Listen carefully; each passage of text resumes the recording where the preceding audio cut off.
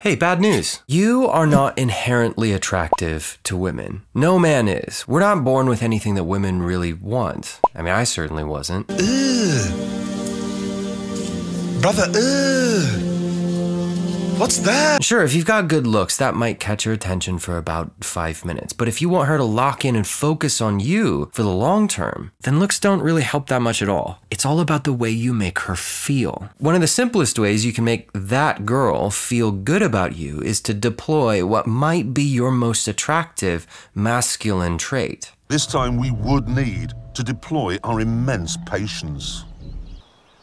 I'm bored! I'm bored. Bored. No, not that one. Good guess, though. I'm talking about decisiveness. So let's see if there's some ways that we can upgrade our decisiveness. It's easy to get discouraged if you have trouble with this. But, as Michael Neal puts it, there's no such thing as a decision. You either know what to do or you don't. Right? It's very Yoda-esque wisdom, but basically decisiveness isn't like some genetic trait that you either have it or you don't. It's all about what you know. And guys that are really quick and confident and firm with their decision-making know a few things that the rest of us don't. So we're gonna look at a few of those things. And plus I'm gonna put a bonus one on my Patreon because it might be a little bit too spicy for public YouTube. So let's dive in. The first thing that decisive guys know is their motivation. They know exactly what they want, and more than that, they're not afraid to go after it. Your audience contained what was left of the 107th. The rest were killed or captured. The 107? What? Come on!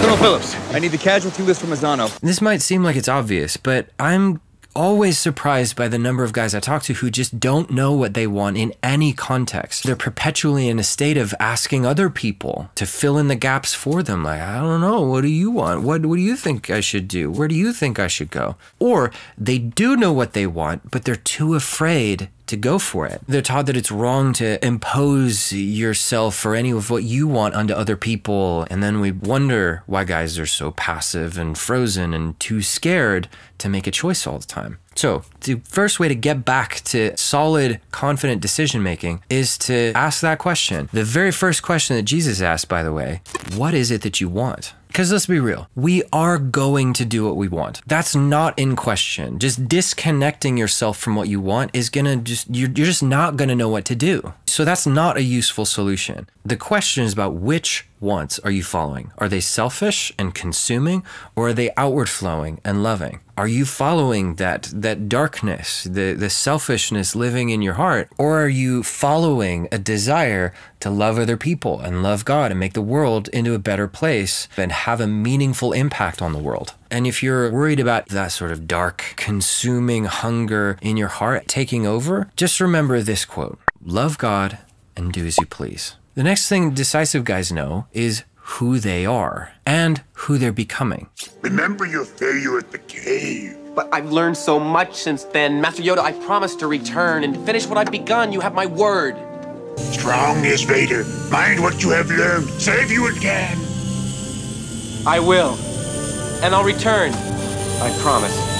These guys can decide quickly, efficiently, confidently, because they know exactly who they are and what they're about and what matters to them. The problem is, knowing who you are can actually be a liability if what you know about yourself is negative, like if you have a really low view of yourself and your capabilities. And that's why you need to know more than just who you are. You need to know who you're becoming, because that's the good news. You aren't stuck wherever you're at with this. You're always growing, learning, moving, developing yourself towards something. That's why you need a vision. You need a target to aim towards. Tony Stoltzfus defines vision as a God-given picture of an ideal future that captures your allegiance. And the most important piece of that future image is the person that you're becoming. And by the way, this is where the whole let go and let God mindset actually turns into a major problem. The whole Jesus take the we illustration is pretty terrible if you think about it, because God does not actually take the wheel from us and make all of our choices for us.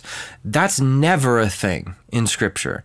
What he expects of us is for us to take the wheel and then steer that car where he asks us to go. If you're not driving the car and then submitting it to God, someone else is going to grab the wheel. The world and other people all have agendas for you, places that they want to take you and things they want to use you for that probably don't fit with your vision or the vision that God wants to give to you. If you let go and just don't make decisions, someone else is going to fill in the gap and make them for you.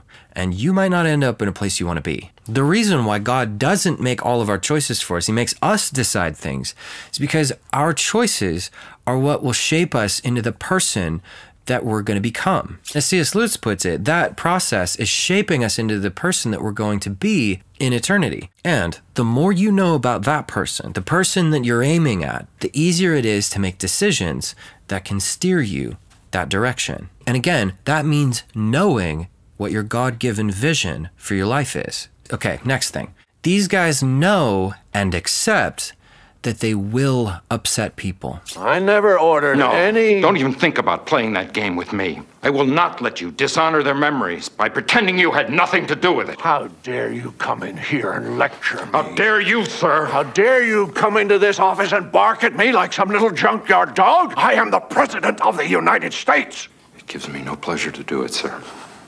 As Acting Deputy Director of Intelligence, it is my duty to report this matter to the Senate Oversight Committee.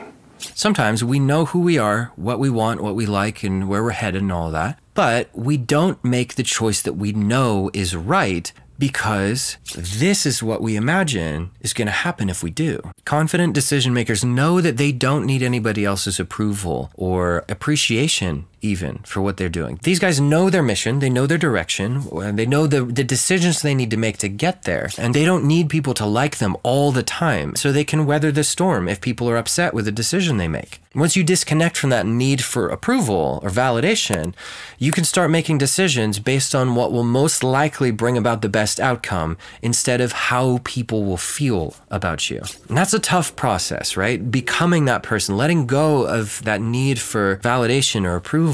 I talk about that a lot on this channel. I'm going to talk about it more over on Patreon. So yeah, consider joining up if you want. The next thing that these guys know and accept is that they can't control the outcome. If I'm the only one, then so be it.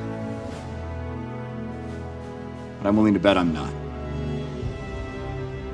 If you view life as like a system of machinery, you can really only control the inputs that you put into it. We can give the machine the best raw materials possible and make the best choices for the machine to work with, but we can't actually control what it spits out the other side. Because a lot of time that's just dependent on other people or the government or market conditions or housing situations or whatever. It depends on things that are not entirely in our control. And a lot of time we spend a ton of effort and energy fretting about the output side.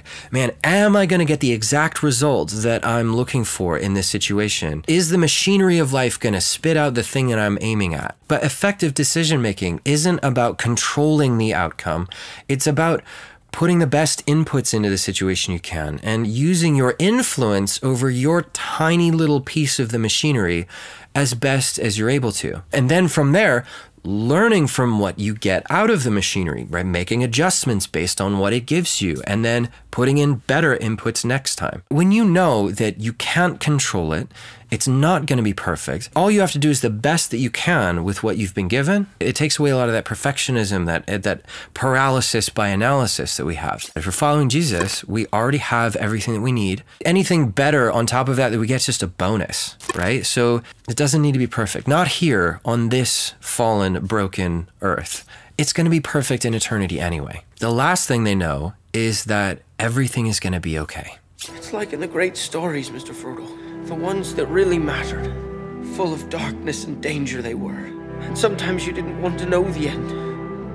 Because how could the end be happy? But in the end, it's only a passing thing. The shadow. No matter what happens, no matter how things shake out in the end, no matter what the machinery of life spits out for you, in the end, it will be okay. That is trust.